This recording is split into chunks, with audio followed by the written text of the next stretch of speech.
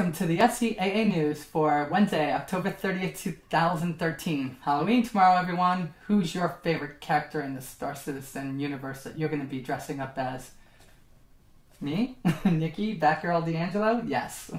Anyway, last week, sparked by the sales of the Hornet variants, we were able to push past the $24 and $25 million stretch goals. We're currently working on the 26.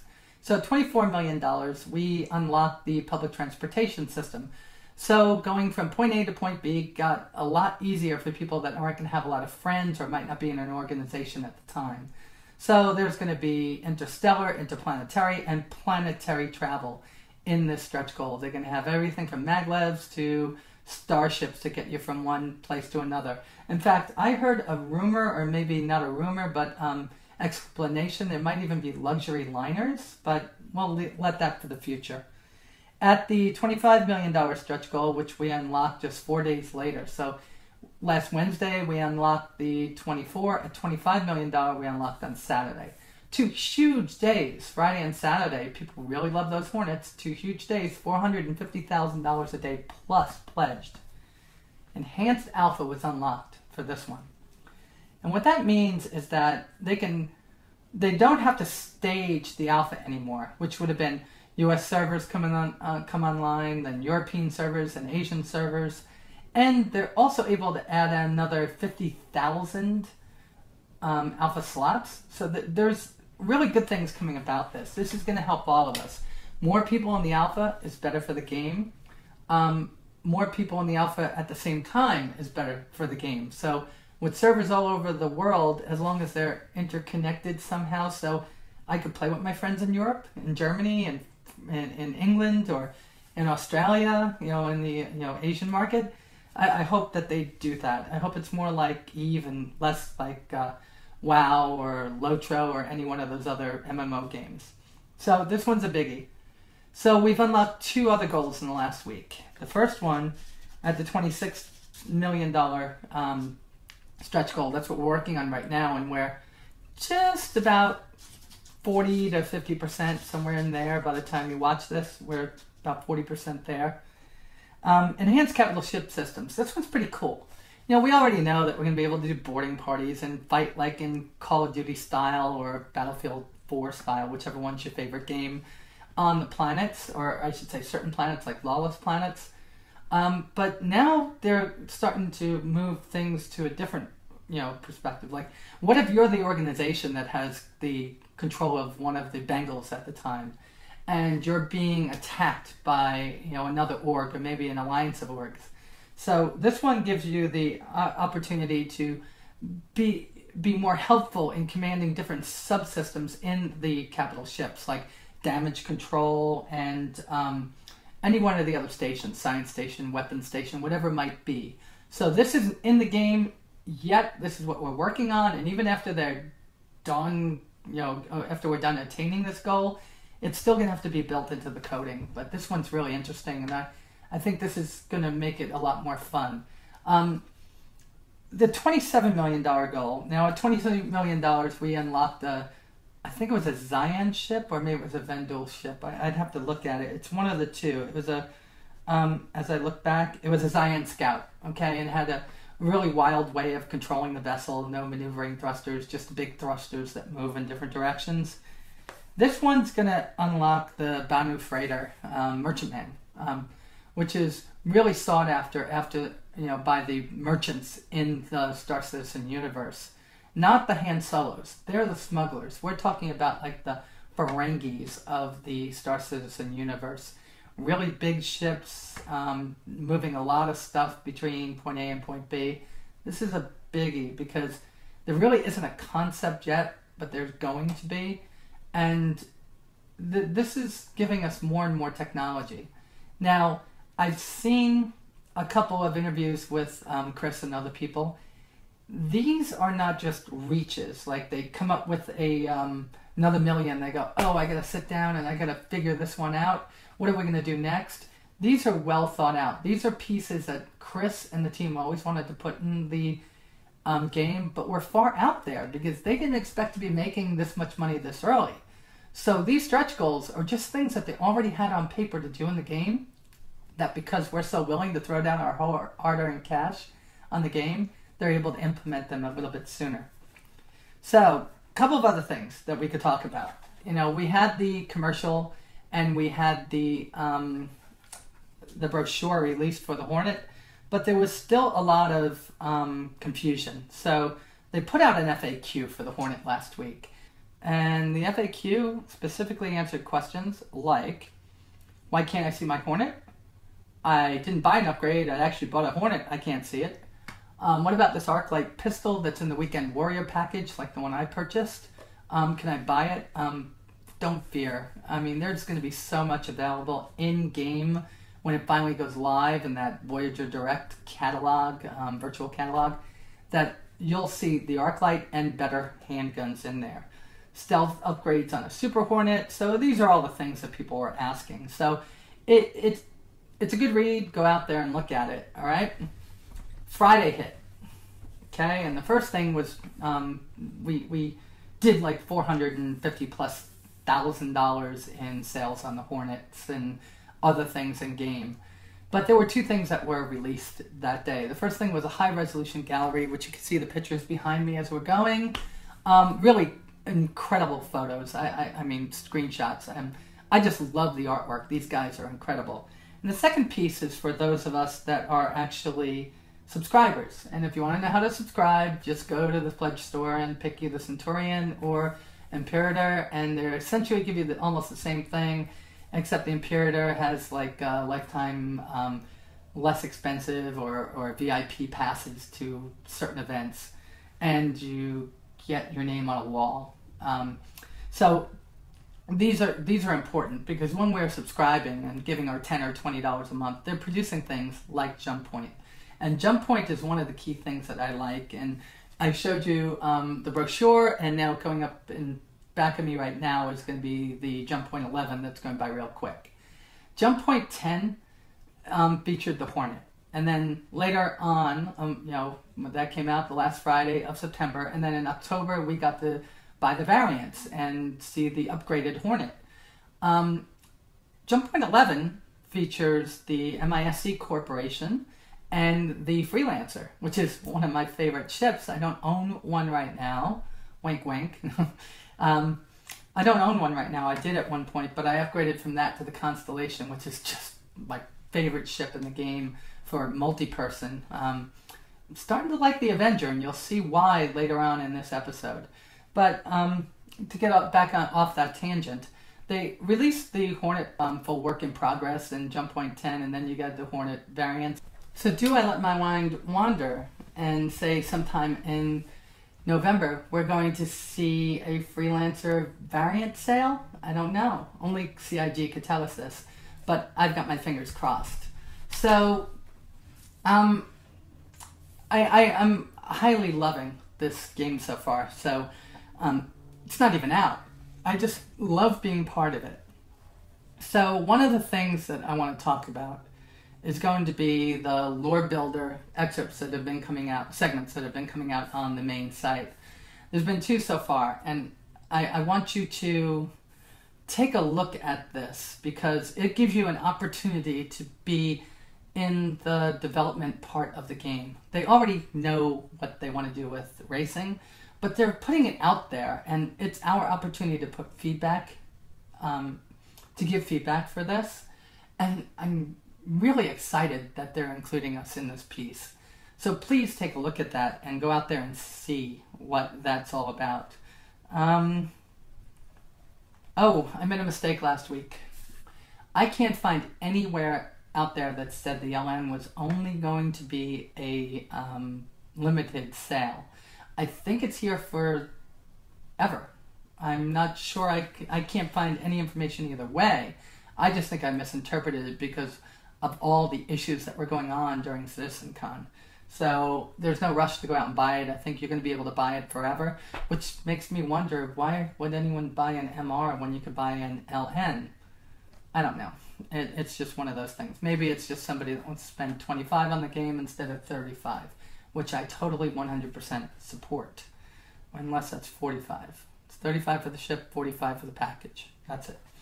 All right, so I want to talk about one other piece, because I just mentioned that area about the lore builder and being able to take part in helping to develop this game. So there is a whole Ask a Developer section. So if you want to know about what's going on in the game, you can put a question out there and they'll answer it. So this leads to this part. Idris M and Scythe were one-time sales. They were the, if you buy this, it's never going to be out there again, and that's it. Just, you know, you buy it now and we're not going to put it out there again. So a troll started something saying, hey, look at this, you know, CIG is going to put this out for sale. They're just money hungry. Look at them trying to grab all of our, you know, money. It's another $3 million they're going to make off of this. And, you know, it caused a couple of threads, one in particular that I'm thinking of, and I'm not even going to point at it. I'm not going to put it up here. But the person started this thread, got really upset with CIG and other people, and it was without even trying to validate the rumor. Rumor. I work for Apple. I understand rumors. Validate your rumors. We are part of the development process, and I don't think a lot of us get that. We're giving our feedback. We're giving our input. We're helping to structure the systems in this game. If you get something like that and you see it and it pisses you off that much, you're way passionate about this game, and that's a good thing. Go to the Ask a Developer forum. Here's the address. And put your question out there and validate it. That's all it would have taken. And I'm not preaching or saying anything bad. I'm just trying to show you that this is unprecedented, that we have this transparency and this communication from a company like CIG. It's never been done before. So I also want you all to just think about one thing. You know, every Friday is Wingman's Hangar, and there are places throughout the forums that you could put your questions there also. So look for the episode blank Wingman's Hangar questions and get them out there, because you know, it's really informative. They're really fun. They're funny at times, but that's another thing that we would never have from another game in development. I think the only time I've ever seen it by another company is now with Sony Online Entertainment is doing it with EverQuest Next. So that's pretty cool. Well, that leaves me no more news. So I'm going to ask you guys two things. And first I'm going to tell you, you know, the segment's coming up next, the LS system. I love racing, and I'm dying for my M50. I can't wait for those to go on sale someday. Maybe I'll get a Christmas present. But I've got the LS system coming up, and yes, I'm including a star map of sorts. I don't have a 3D one I could put up. And then I'm going to be doing the Avenger. I love the Avenger. It's quickly becoming one of my favorite ships. Can't wait to paint it. The all-white, beaten-up finish reminds me of buying it like a police auction. But it leads me to this next part. I don't own every ship, and I'm not going to get loaners from CIG. It just would be unprecedented, and that's not going to be good. So some people have said, hey, you know what, I'll loan you one of my ships. And I'm having issues with gifting right now. I can get things from you, but when I gift out, it doesn't work, which is highly unusual since I created a second account and I gifted my Avenger over there for today, but I can't gift it to other people. I've tried too. So hopefully that gets fixed in the future. But if you could watch this video and see the cutscenes I get, somebody could shoot video of a F7CS and an F7CR. I'd love it. But hopefully I get this fixed by then and I can get with somebody and borrow their ship for a day and return it. So next week I'm doing the F7CM. So I'm going to do each ship individually, and with the F7 series they'll be reduced in length, so I don't have 15 minutes, 45 minutes of ships by the time 3 weeks is up. At the end of this, like every other episode, is going to be Confessions of a Star Citizen Addict. I would love to have your input in this in a different way. I'm getting the written confessions from the subscribers. First question to you, all of you, is do I put a thread out there in general chat, do I ask people to go and find it inside the fan sites, or do I just leave it the way it is? Okay, so you could send your confessions into theaddictedgamer@gmail.com. You could send them to me as a personal message, or you can post them in the forum, whichever way you want. All over the back of me right now are confessions, you'll see that. And I want to be able to include yours. I'd love to have audio and video from people. So for those of you that are gifted enough to have wonderful voices, or to have the ability to shoot a quick little, webcam video, please, I would love to have input in that way. I don't mind reading them, I really don't, but I think it could be more fun if I heard the actual citizen speaking their own confession. That's all I have for today. Tomorrow's Halloween. Don't forget to dress up. And I will be back with news next week, the F7CM, and a couple of other little surprises, I hope. Thank you all. I'll talk to you next week. Bye.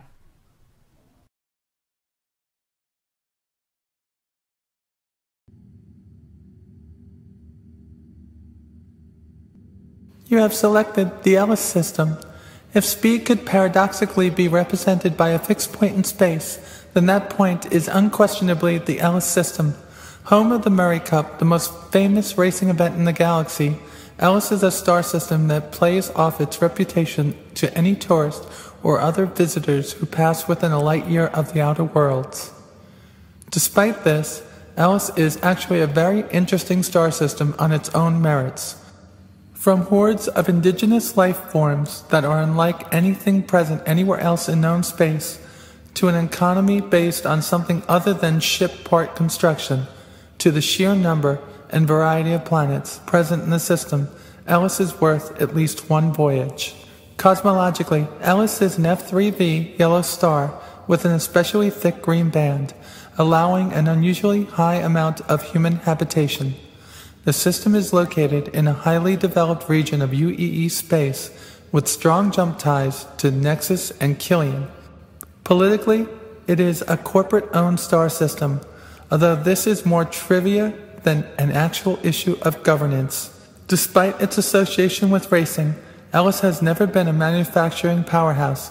Instead, it exports unrefined minerals and seafood to other populated systems in the local star cluster. Inner planets. Ellis 1 and 2 are typical inner system uninhabitable worlds. Ellis 1 is a protoplanet that orbits so close to the star that it is frequently caught within solar flares. Miners consider Ellis 1 the ultimate tease. Advanced scanners have revealed that the bubbling magma surface hides a fortune in rare minerals, but there is no shielding technology yet available that would allow a mining crew to access them. Dozens of pilots and crews have been killed in the attempt. Ellis 2 is shrouded in a thick, smoggy atmosphere. The surface is barren and otherwise uninteresting, although the constant severe storms are an attractive diversion for observers. Inhabitable band: Green, Campos, and Noble.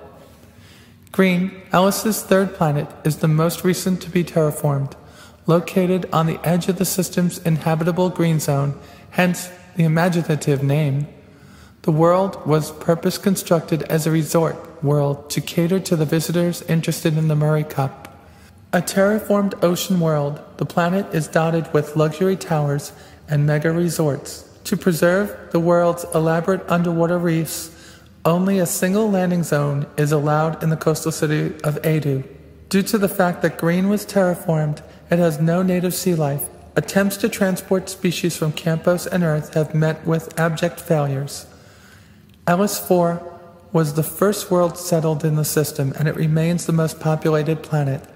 It is also the only planet in the Ellis system with an economy that revolves around anything but racing. Campos is a high-gravity ocean world stocked with all manner of sea life. The planet itself is named after a particularly large sea creature, though not one of the many whose harvested meat is available for export.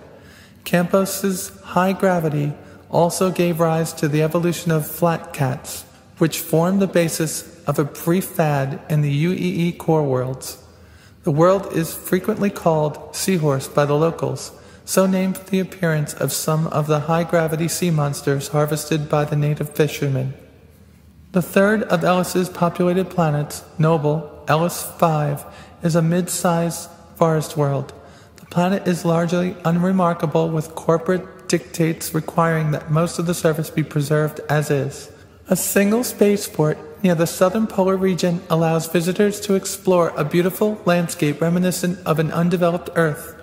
2 moons make for an especially beautiful landscape at night, although there is a consistent fear that urban development will spread on the world to support even increasing number of race fans traveling to the system. Undeveloped worlds. Ellis 6 sits just outside the Green Band, a rocky terrestrial world that is currently being used by the UEE for research into human habitation. The hope is that terraforming techniques will expand to the point that planets farther and farther from a star will be able to someday support a human biosphere. A small science station is in geostationary orbit for this purpose, and the population of scientists are always eager to purchase luxury goods to while away the time spent at their thankless tasks. Ellis 7 and 8 are similarly uninhabitable worlds. 7 features a highly corrosive atmosphere that can be damaging to ships entering local orbit. Ellis 8 is the smallest full world in the system, an uninteresting rock with a limited atmosphere.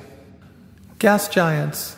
The Ellis system features 2 gas giants, Ellis 9, aka Walleye, and Ellis 10. Walleye is the largest of the 2 and has been completely commercialized as a fueling world. While Walleye is most famously recognized as a pit stop for racers, most of the time it is the site of impressive queues of freighters and warships waiting to take on fuel. Long-haul transports making the Earth Pinecone Run frequently begin at Walleye, and a variety of rest stop facilities have grown up in orbit. Ellis 10, Bombora, is a smaller gas giant with an extremely turbulent atmosphere. Scooping fuel can be extremely dangerous, and pilots are advised to avoid any such attempt. On the other hand, it is a chance to skip the wait at Walleye and refuel your ship at no cost. Outer planets. The 11th planet in the Ellis system was famously destroyed in a collision with its moon.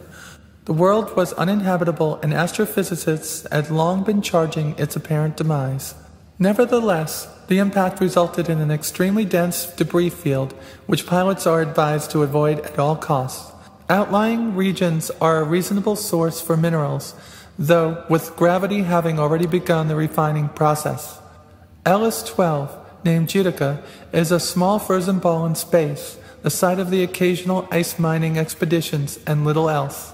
The outermost planet in the system, Ellis 13, is known locally as Pinecone due to its strange shattered rock surface.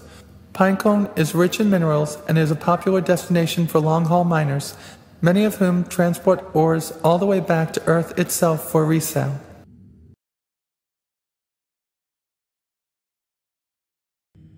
Welcome to the first look at the Aegis Dynamics Avenger. Now I did do a quick look, which was more of, hey, look at this is the model and this is what it does, and I threw up some specs.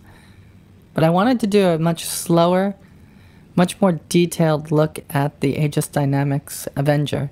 And what I did is I started a new account, sent my ship to that account just so I could show the ships in their own hangar. And I wish I wrote down the viewer's name that told me to do that, because it was such a great idea. That way when you get a ship, you can see it here. Or I should say, when a new ship comes out, you can see it here in its home hangar if you're only going to have one ship. This is now in a package. So if you want to have the Aegis Avenger as your only ship, you can do that. Before, it was only available as an add-on ship, which meant you'd have to have an Aurora, or a 300i, or a Hornet, or a Freelancer, or a Constellation, in order to own this particular model. But now you can have it in the Advanced Hunter, or as a standalone add-on ship. So the Avenger had a long career as a frontline fighter for the UEE. It is a beast. It has lots of armor, a TR5 thruster, which it needs because it's one of the heaviest fighters in the game at 32,000 kilograms. The unit itself right now has an undesignated engine, an undesignated thruster. Right now we know what model thruster is going to be standard on this, but we still don't know who makes the thruster that it comes with. It's got a very unique look to it and probably the best visibility out of any canopy in the Star Citizen universe to date. I think the 300i series comes a close second. So I'm going to start moving around this little baby and we're going to look at certain points. You could see the huge ducts above the fuselage kind of blended into the body like a stealth fighter would be. And they're to suck in hydrogen in interstellar space to add more fuel to the unit. As we move around to the front view, you are going to see this very large Class 1 cannon. Again, this is a preliminary look. We do not know what the final stats on this cannon are going to be. But it looks like a laser repeater as it has 3 barrels right now. And it's pretty threatening right there. Being that it's right in the center, it's going to have pinpoint accuracy. So when you're behind somebody, you're going to be able to open up with that and really take out some shields and hopefully take them down real fast. There's still a placeholder, I hope, of a stairway to enter this. I'm hoping that this is done away in later models of the ship and they figure out a way to actually have a ladder built into the unit. I think this is ugly and takes away from the beauty of my ship, but for now it works quite well. As we're moving around to the starboard, I think this is, wingtip, left to starboard, right? We are seeing a little bit more detail because I've gotten closer. They show some wear and tear. This is something that was probably bought at an auction by me. Think of like a police cruiser.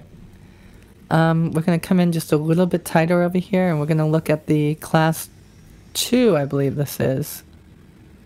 Now these are Class 1. This is a Class 1 weapon right here. So this is a laser cannon.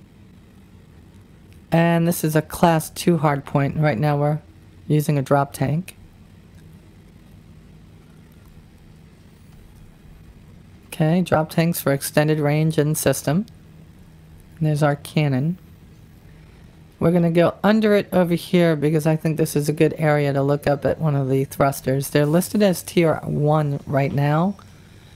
Tier 1s are the ones on the 300i if you own one, or if you want to go back and look at my 325 review, they're tiny.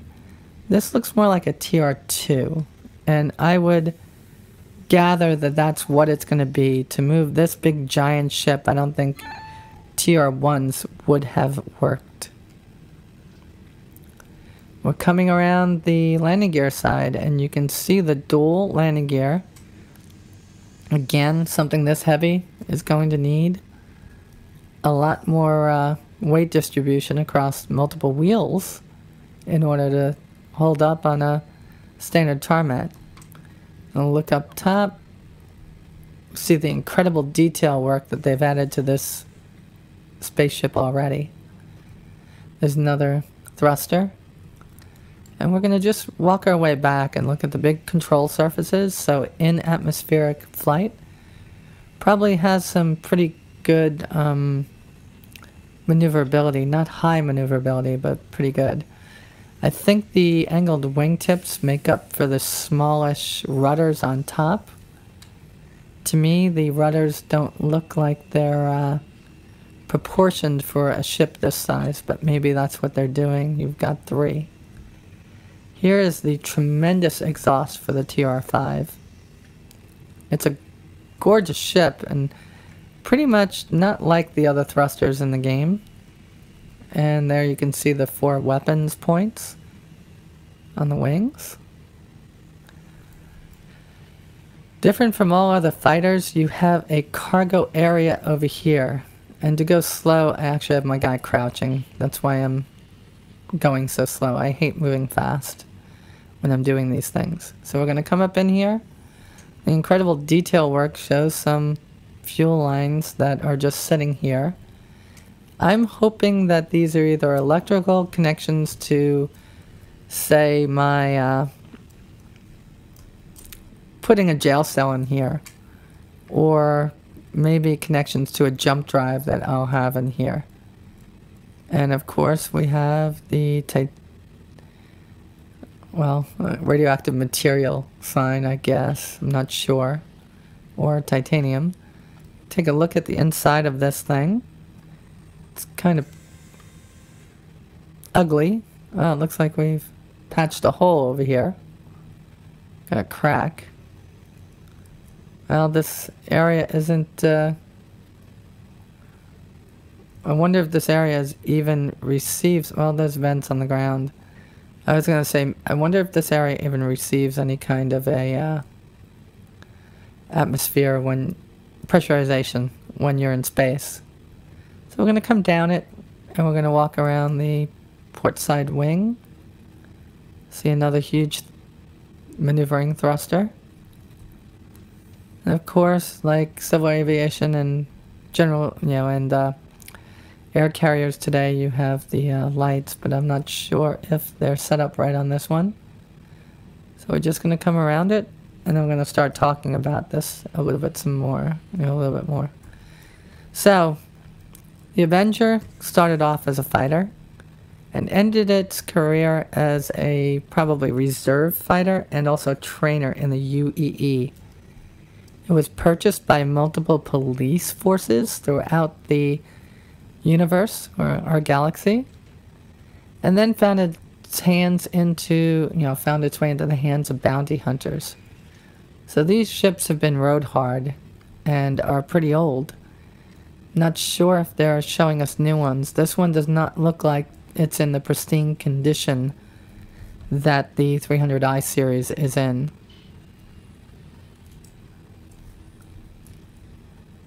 As a bounty hunter, your job is to take out your mark, and if you capture him, you need to take him back. So this unit has 2 seats. You would put him in cuffs, maybe in stasis, maybe drug him, not sure. But you would put him into the back seat over here. Which is probably why there is absolutely no way to use the controls back here. As a trainer, I would have expected there to be controls back here. But even back here, I long for there to be controls, because what if I have a organization, and my job in the organization is to check pilots out for escort duty, and I want to go see how well they fight. Maybe I want to go flying with them. And I would come into this particular jet before handing them over a Hornet and check them out. The new Hornet has front and back, the Hornet F7CM controls, but this particular unit does not. Alright, so we're going to get into the pilot's seat, and it does show its age. It doesn't have all the pieces that the 300i series or the Hornet has. It's more in line with what the Aurora has.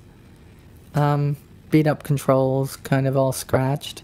Not the LN, not the LX, but the Aurora MR, I think is what they call it. So we're looking at the 3 MFDs and the display over there. There is no placeholder for the heads-up display yet. I would expect it to be there. I'm hoping that you could add avionics upgrades, not to change pretty much this layout, but maybe change the HUD and what appears on the HUD. As we move the controls, you've got 2. I'm wondering if it's a 6-point axis. Left one works throttle and yaw, and right one works pitch and elevator. I'm not sure. pitch and something else. There's got to be, yeah, pitch and roll on one side and yaw and thrust on the other. Maybe that's the case because it doesn't have a typical throttle. I think the only ship I really think it has a throttle is the Hornet. It's got incredible visibility, like I said, the best visibility out there. And I'm thinking it's going to have some pretty decent maneuverability. Probably not carrying huge shields, but it definitely has a lot of armor. The actual model isn't complete yet, as we have decals that are reversed. But we've got a beautiful ship with a lot of detail on it as we look back. It's one of the lowest to the ground ships in the game, meaning it's one of the few ships that you don't have a problem getting up on top of if you wanted to. You can just jump right up on the wing. Hardest one for me to actually get on the top of was the Constellation. It's kind of like a jumping exercise in one of the Star Wars Jedi Knight games, or maybe closer to what you do in, well, we'll just leave it at that. So the ship is going to be gorgeous in game, and I'm hoping to be able to add your own personality to the paint job. I'd love to see a more pristine paint job on mine. But one thing I can tell you is it does leave a huge area for nose art over here. This would be great to have the shark teeth on. And maybe eyes right there. Look like a snake, like the cobra. So this is the Aegis Dynamics Avenger. And for those of you that have taken advantage of purchasing it, well, I think you've purchased a pretty gorgeous looking ship that will do well to protect the Aegis Dynamics Retaliator. Alright, so I'm just going to look around the business hangar since I haven't done this for a while. This one has no upgrades at all. I've had a Constellation for a while, so I haven't seen any of this.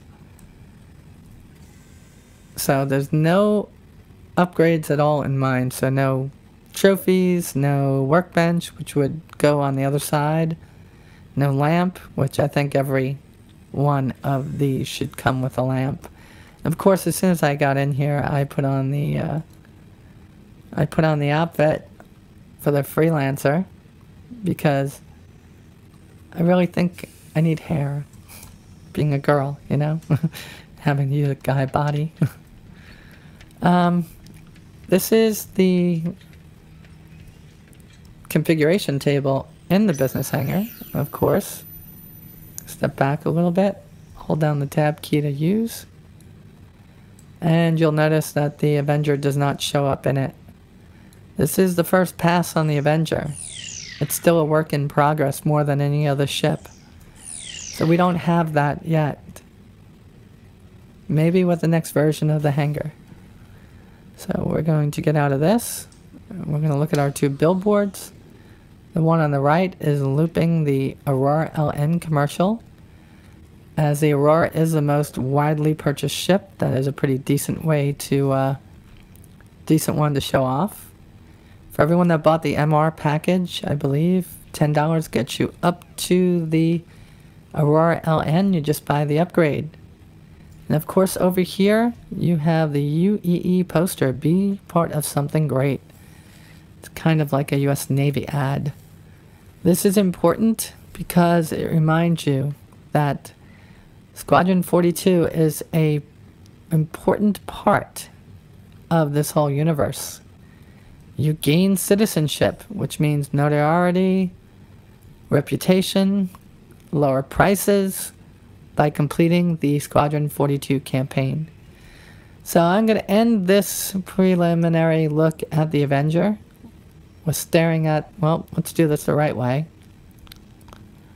We'll close the rear end. And looking at probably the best rear view of any of the ships in the game. This is just a gorgeous ship. Next time on Star Citizens Addicts Anonymous, we will be looking at the F7CM. If anybody has an F7CR or S that they'd like to shoot some video of for me to do a review, I would greatly appreciate that. I can't accept any gifts right now as my gifting seems to be broken on my account, so if someone sent me a ship, I wouldn't be able to send it back to you yet. So that's all I got for you. Thank you for watching, and I'll be back soon. My addiction began like anyone else, sitting around with some virtual friends, and somebody pulls out and passes around the robertSpaceIndustries.com URL.